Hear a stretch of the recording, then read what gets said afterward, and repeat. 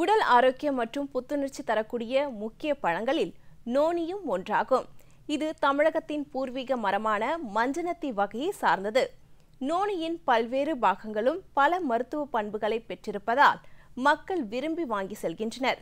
மேலும் noni பழத்திலிருந்து juice தயாரித்து விற்பனை செய்வதால் நோனி சாகுபடி விவசாயிகள் கூடுதல் லாபம் பெற முடியும். அந்த வகையில் மருத்துவ குணமிக்க நோனி சாகுபடி முறைகள் குறித்து சேலம் மாவட்டம் சந்தியூர் வேளாண்மை அறிவியல் நிலைய தோட்டக்கலை உதவி பேராசிரியர் முனைவர் ஜி. மாலதி அவர்கள் தரும் தகவல்கள்.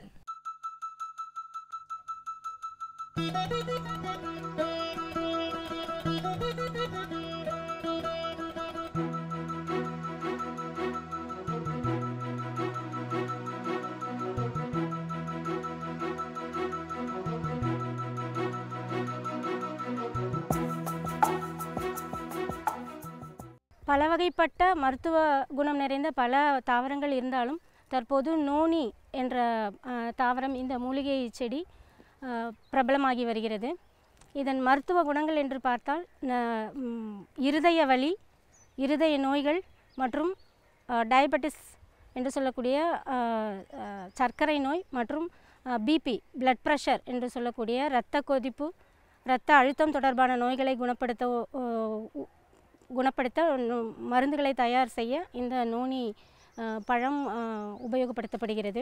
முக்கியத்துவம் என்று பார்த்தோமானால் இந்த நோனி தாவரத்தின் இலை, பூக்கள் மற்றும் காய்கள், நோனியின் காய்கள் அல்லது பழங்கள் என்று சொல்லக்கூடியது இந்த கலரில் இதைவிட சற்று பெரிதாகவும் இருக்கலாம், சற்று சிறிதாகவும் இருக்கலாம், நிறைய வகைகள் இருக்கின்றன. இந்த பழங்களிலிருந்து எடுக்கக்கூடிய அந்த பயோகெமிக்கல்ஸ், ஃபைட்டோகெமிக்கல்ஸ் என்று சொல்லக்கூடிய அந்த வேதிப்பொருட்கள் தான் முக்கியமாக இந்த மூலிகை மருத்துவத்திற்கு பயன்படுத்தப்படுகிறது. மருத்துவ பயன்கள் என்று பார்த்தால் இந்த மூலிகை செடி, நோனி செடியின் பழங்களிலிருந்து எடுக்கக்கூடிய ஜூஸ் தான், அந்த பழச்சாறு என்பது தான் நம்ம மருத்துவத்துறையில் அதிகமாக அப்படியே சாப்பிடலாம். பழத்தினை மினிமம் குறைந்த அளவு சாப்பிடலாம். மூலிகை தன்மை, மருத்துவ தன்மையை கொடுப்பதற்காக இதிலிருந்து நிறைய கெமிக்கல்ஸ், வேதிப்பொருட்கள் எடுக்கப்படுகின்றன. இதன் கான்ஸ்டிவன்ஸ், இது என்னென்ன இந்த பழத்தில் இருக்கிறது என்று பார்த்தோம். 95% அளவிற்கு நீர்ச்சத்து, விட்டமின்ஸ், மினரல்ஸ், தாது உப்புக்கள், மினரல்ஸ் என்று சொல்லக்கூடிய தாது உப்புக்கள், கால்சியம், பாஸ்பரஸ், பொட்டாஷ் போன்ற தாது உப்புக்கள் மற்றும் உயிர்ச்சத்துக்களான வைட்டமின்கள் ஏ, பி ஆகிய சி ஆகிய விட்டமின்கள் ஆகியன உள்ளடக்கியுள்ளன. மெக்னீசியம், இந்த நோனி பழம் மெக்னீசியத்தை உடலுக்கு அளித்து இருதயத்தின் செயல்பாட்டை தூண்டுகிறது. மேலும் இது கணையத்தின் செயல்பாட்டினை அதிகப்படுத்துவதால் சர்க்கரை நோய் தொடர்பான நோய்களை கட்டுப்படுத்துகிறது. மேலும் தசை பிடிப்பு, மூட்டு வலி, மூட்டு தொடர்பான திசுக்களில் உள்ள அனைத்து குறைகளையும் சரி செய்கிறது. மேலும் உடல் பலம் பெற, அதாவது நோய் எதிர்ப்பு சக்தியினை அதிகப்படுத்துகிறது. அது மட்டும் இல்லாமல் நோனியிலிருந்து தயார் செய்யப்படும் டீ மலேரியா காய்ச்சலுக்கு பயன்படுகிறது.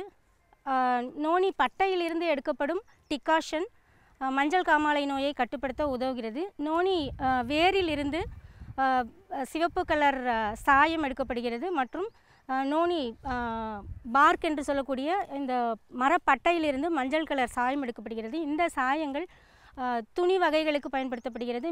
மேலும் மேட், அந்த கால் தரை விரிப்புகள் ஆகியவற்றுக்கு சாயமூட்ட பயன்படுகிறது. வெப்பநிலை அதிகமாக உள்ள இடங்களில் நன்கு வளரக்கூடியது. குளிர்ந்த இடத்தை காட்டிலும் வெப்பநிலை அதிகமாக இருக்கக்கூடிய பகுதிகளில் இது நன்கு வளர்க்க பயன்படுத்தலாம். 25 முதல் 35 டிகிரி செல்சியஸ் வரை வெப்பநிலை அளவு உள்ள இடங்களில் நன்கு வளரும். மழை அளவு என்று பார்த்தால் 250 மில்லிமீட்டர் முதல் 6000 மில்லிமீட்டர் ஒரு வருடத்திற்கு என்ற அளவில் மழை பெய்யும் பகுதிகளில் இதை நாம் சாகுபடி செய்யலாம். அடுத்தது மண், எந்த வகையான மண் இதற்கு தேவைப்படும் என்றால் எல்லா மண் வகைகளிலும் இது வளரக்கூடிய தன்மை கொண்டது. வடிகால் வசதி நிறைந்த மண் வகைகள் இதற்கு தகுந்த மண் வகையாகும். மேலும் அசிடிட்டி, அமிலத்தன்மை அதிகமாக உள்ள மண் வகைகளிலும் இது வளர்க்க பயன்படுத்தலாம். அடுத்ததாக இது இனப்பெருக்கம் எவ்வாறு செய்யலாம் என்று பார்ப்போம். இனப்பெருக்கம் பழங்களிலிருந்து எடுக்கப்படும் விதைகள், தண்டுகளிலிருந்து எடுக்கப்படும் தண்டு துண்டுகள், வேரிலிருந்து எடுக்கப்படும் வேர் துண்டுகள் மற்றும் விண்பதியன் என்று சொல்லக்கூடிய ஏர் லேயரிங் இந்த முறைகளில் நாம் இனப்பெருக்கம் செய்யலாம். ஆனாலும் விதைகள் மற்றும் தண்டு துண்டுகள் மூலம் இனப்பெருக்கம் செய்வதை பரிந்துரை செய்யப்படுகிறது. விதைகளிலிருந்து விதை எடுப்பதற்கு பயன்படுத்துவதற்கு நன்கு பழுத்த பழங்களை எடுத்துக்கொள்ள வேண்டும். முக்கால்வாசி பழுத்த பழங்களாக இருந்தால் ஒரு 3 முதல் 4 நாட்கள் வரை நாம் அப்படியே வைத்து அதை நன்கு பழுப்பதற்கு அனுமதிக்கலாம். நன்கு பழுத்த பழங்கள் நன்கு தொடுவதற்கு நன்கு மென்மையாக இருக்கும். மென்மையாக ஆகும் வரை பழங்களை பழுக்க வைத்துவிட்டு பிறகு அவற்றை எடுத்து விதை எடுப்பதற்கு உபயோகப்படுத்தலாம். பழங்களை விதை எடுப்பதற்காக முதலில் பழங்களின் பகுதிகளை தோல் சீவி நறுக்கி கொள்ள வேண்டும். பின்பு அவற்றை தண்ணீரில் நன்கு கழுவி விட்டால் நல்ல தரமான விதைகள், ஆரோக்கியமான விதைகள் மிதக்க ஆரம்பிக்கும். நன்கு ஆரோக்கியமான விதைகளை நாம் பழத்தின் தசைப்பகுதியிலிருந்து பிரித்து எடுத்து அந்த விதைகளை நன்கு நிழலில் காய வைத்து அதோட ஈரப்பதத்தை 8லிருந்து 10% என்ற அளவுக்கு குறைத்து அவற்றை நாம் விதைப்பதற்கு பயன்படுத்தலாம். விதைகளை உடனடியாக பழத்திலிருந்து எடுத்தவுடன் உடனடியாக விதைப்பதற்கு பயன்படுத்தினால் அதனுடைய விதை முளைப்பு திறன் அதிகமாக இருக்கும். அதாவது 90% வரை விதைகள் முளைக்கக்கூடிய திறன் பெற்றுள்ளன. 1 கிலோ பழத்திலிருந்து சுமார் 4000 விதைகள் நாம் எடுக்கலாம். விதைகளை முளைப்பதற்கு தொட்டி கலவையை எவ்வாறு பயன்படுத்துவது? இயற்கை மண், அதாவது ஃபாரஸ்ட் சாயில் என்று சொல்லக்கூடிய நோய் தன்மை, பூஞ்சை, நூற்புழு தொற்று இல்லாத மண்ணை எடுத்து நாம் விதைகளை விதைப்பதற்கு பயன்படுத்த வேண்டும். அப்படி எடுக்கக்கூடிய அந்த ஃபாரஸ்ட் சாயில் மண்ணை நாம் மணலுடன் கலந்து ஸ்டெரிலைசேஷன் என்று சொல்லக்கூடிய, அதாவது வெப்பநிலை 50 டிகிரி செல்சியஸில் 15 நிமிடங்கள் அந்த மண்ணை வைத்து அதற்கடுத்து அந்த மண்ணை எடுத்து நாம் விதைப்பதற்கு உபயோகப்படுத்தலாம். அவ்வாறு செய்தோமானால் மண் வழியாக வரக்கூடிய பூஞ்சைகள் மற்றும் நூற்புழுக்களை நாம் நீக்கலாம். அதற்கடுத்து நோனி விதைகளை மண்ணில் விதைத்து விதைகள் முளைக்க ஆரம்பித்து வந்தவுடன் எடுத்து நாம் நாற்றுக்களை எடுத்து தொட்டி செடிகளில் வைத்து நாம் வளர்க்கலாம். விதைகள் மூலம் வளர்க்கக்கூடிய செடிகள் சுமார் 1 வருடம் வரை அதன் வளர்ச்சி குறைவாகவே இருக்கும். 1 வருடத்திற்கு அடுத்ததாக அதன் வளர்ச்சி ஒரே சீரான அளவில் அதிகமாக இருக்கும். அடுத்ததாக 2வது முறையான தண்டு குச்சிகள் மூலம் இனப்பெருக்கம் எவ்வாறு செய்வது என்பதை பார்ப்போம். தண்டு குச்சிகளில் சுமார் 20 முதல் 40 சென்டிமீட்டர் என்ற அளவிற்கு நீளமுள்ள தண்டு குச்சிகளை எடுத்து நாம் வேர் பிடிப்பதற்கு பயன்படுத்தலாம். இந்த தண்டு குச்சிகளை எடுத்து நாம் தொட்டிகளில் நடவு செய்து வேர் பிடிக்க வைக்கலாம். இவ்வாறு செய்வதன் மூலம் சுமார் 3 வாரங்களில் வேர் பிடிப்புத்தன்மை ஆரம்பித்துவிடும். சுமார் 6 முதல் 8 வாரங்களில் தண்டுகள் நன்கு வேர் பிடித்த செடிகளாக மாறிவிடும். 24 மாதங்கள் வரை நன்கு வளர்த்து 2 மாதங்கள் முதல் 24 வாரங்கள் வரையான செடிகளை நாம் நடவிற்கு பயன்படுத்தலாம்.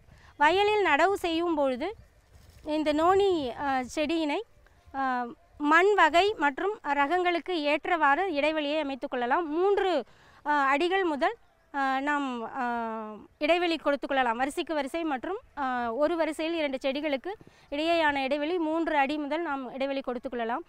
அதற்கு அதிகமாகவும் கொடுக்கலாம். ஏனெனில் இந்த நோனி செடியானது குத்து செடி, அதாவது புஷ் என்று சொல்லக்கூடியதிலிருந்து ஒரு சிறிய மரம் என்ற அளவுக்கு வளரக்கூடியது. இதற்கு நம்ம நடவு செய்தவுடன் பெரிதாக நாம் பூச்சி நோய் கட்டுப்பாடு மற்றும் பராமரிப்புகள் அதிகம் தேவைப்படாது. ஏனெனில் இது வந்து ட்ரவுட் டாலரண்ட் என்று சொல்லக்கூடிய அதாவது வெப்பநிலை அதிகமான பகுதிக்கு உகந்த ஒரு மூலிகை தாவரம். எனவே 10-15 நாட்களுக்கு ஒரு முறை நீர்ப்பாசனம் செய்தால் போதுமானது. நடவு செய்தது முதல் இதனை அதிகமாக பராமரிப்பு செலவின்றி நாம் இதனை சாகுபடி செய்ய முடியும். பயிர் பாதுகாப்பு என்று பார்த்தோமானால் இதில் சாறு உறிஞ்சும் பூச்சிகளான அசுவினி, இலைப்பேன், செதில் பூச்சி ஆகிய பூச்சிகள் இதனை தாக்கும். அடுத்தது இலை துளைக்கும் புழு போன்ற பூச்சிகளும் இதனை தாக்கக்கூடிய அபாயம் உள்ளது. இவற்றை தடுக்க ரசாயனங்கள் எதையும் நாம் உபயோகப்படுத்தக்கூடாது. ஏனெனில் இதுவே மூலிகை தாவரம். மூலிகையில் நாம் மருந்து கலவை தெளிக்க வேண்டிய அவசியம் இல்லை. ஆனால் இந்த நோனி தாவரத்தை தாக்கக்கூடிய பூச்சிகளை கட்டுப்படுத்த சாறு உறிஞ்சும் பூச்சிகளை கட்டுப்படுத்த நாம் மீன் எண்ணெய் ஆயில் மற்றும் நொச்சி, எருக்கு முதலான லென்டானா கேமரா மற்றும் கார்லிக் பூண்டு ஆகியவற்றின் சாற்றை எடுத்து மேலே தெளித்து கட்டுப்படுத்தலாம். வேப்ப எண்ணெய் ஆயில் அல்லது வேப்பங்கொட்டை சாறு இவைகளை உபயோகப்படுத்தியும் பூச்சிகளை நாம் கட்டுப்படுத்தலாம். அடுத்ததாக ஒரு சில அதாவது மழைக்காலங்கள் அல்லது நீர் ஈரத்தன்மை அதிகமாக இருக்கக்கூடிய காலங்களில் பூஞ்சையின் தொற்று அதிகமாக இருக்கும். அந்த சமயங்களில் இலைகளில் இலைப்புள்ளி நோய் தாக்கக்கூடிய அபாயம் உள்ளது. அந்த மாதிரி தருணங்களில் நாம் சூடோமோனாஸ் அல்லது ட்ரைகோடெர்மா ஒரு ஹெக்டருக்கு 2 கிலோகிராம் என்ற அளவில் உபயோகப்படுத்தி நாம் பூஞ்சைகளை கட்டுப்படுத்தலாம். அடுத்தது நூற்புழுக்கள் வேர்களில் முடிச்சு போன்று தாக்கும். அந்த வேர் முடிச்சுக்களை நாம் கல்ச்சுரல் மெத்தட்ஸ் என்று சொல்லக்கூடிய, அதாவது வேதிப்பொருட்கள் எதுவும் உபயோகப்படுத்தாமல் சரியான அளவு முறை, சரியான மண் தேர்வு மற்றும் ட்ரைகோடெர்மா, சூடோமோனாஸ் இவைகளை உபயோகப்படுத்தி சுத்தமான சாகுபடி முறைகளை கையாண்டு வந்தாலே நூற்புழுக்களை நாம் கட்டுப்படுத்த முடியும். அடுத்ததாக அறுவடை எவ்வாறு செய்வது? நோனி பழங்கள் நன்கு பழுத்து அல்லது முக்கால் பாகம் பழுத்த பழங்களை நாம் அறுவடை செய்யலாம். நோனி செடிகள் நடவு செய்தது முதல் சுமார் 3 வருடத்தில் அறுவடைக்கு வரும். 3 வருடம் முதல் அறுவடை கொடுத்தாலும் 5 வருடத்திற்கு மேல் நல்ல எக்கனாமிக் ப்ராஃபிட், அதாவது நல்ல அதன் பொட்டன்ஷியல் மகசூல் கொடுப்பதற்கு 5 வருடங்களுக்கு மேலாகும். சுமார் 80 டன் என்ற அளவில் ஒரு ஹெக்டரிலிருந்து நாம் நோனி பழங்களை அறுவடை செய்யலாம். நன்கு பழுத்த மென்மையான பழங்களை அறுவடை செய்யலாம். நோனி தாவரமானது ஒரு பல்லாண்டு பயிராகும். இவற்றை நாம் மற்ற பழ மரச்செடிகளுக்கு இடையே ஊடு பயிராக பயிரிடலாம். இது ஒரு under utilised fruit R medicinal பிளான்ட்னு சொல்லுவாங்க. அதாவது குறைந்த அளவு பயன்படுத்தப்பட்ட ஒரு தாவரம் என்று கூட சொல்லலாம். இந்த நோனி பழத்திலிருந்து எடுக்கக்கூடிய பழச்சாறு அருகம்புல் சாறு போன்று அனைத்து கடைகளிலும் விற்கப்படுகிறது. எனவே இதன் சந்தை வாய்ப்பு அதிகமாக உள்ளது. இயற்கை முறையில் நோய்களை குணப்படுத்தி கொள்ள விரும்பும் மக்கள் அனைவரும் நோனி பழச்சாற்றினை விரும்பி உண்கின்றனர். எனவே இதற்கு நல்ல சந்தை வாய்ப்பு உள்ளது. மேலும் இந்த நோனி செடியினை சாகுபடி செய்யும் போது இடையில் குறைந்த கால பயிர்களான காய்கறி பயிர்களை நாம் சாகுபடி செய்யலாம். தண்ணீர் வசதி இருக்கும் போது குறைந்த கால பயிர்களான தக்காளி, கத்திரி, மிளகாய் போன்ற காய்கறி பயிர் வகைகளை சாகுபடி செய்யலாம். இதன் ஊடு பயிராக சாகுபடி செய்யலாம். தண்ணீர் வசதி குறைந்த இடங்களில் மரப்பயிர்களுக்கிடையே இந்த நோனி தாவரத்தை ஊடு பயிராக சாகுபடி செய்யலாம். எனவே இந்த நோனி செடியினை விவசாய பெருமக்கள் அனைவரும் பயிர் செய்து சாகுபடி செய்து அதிக மகசூல் பெற்று லாபமடைய கேட்டுக்கொள்கிறேன். நன்றி, வணக்கம். மேலும் விவரங்கள் பெற முனைவர் ஜி மாலதி அவர்களை 09787713448 என்ற கைபேசி எண்ணில் தொடர்பு கொள்ளலாம்.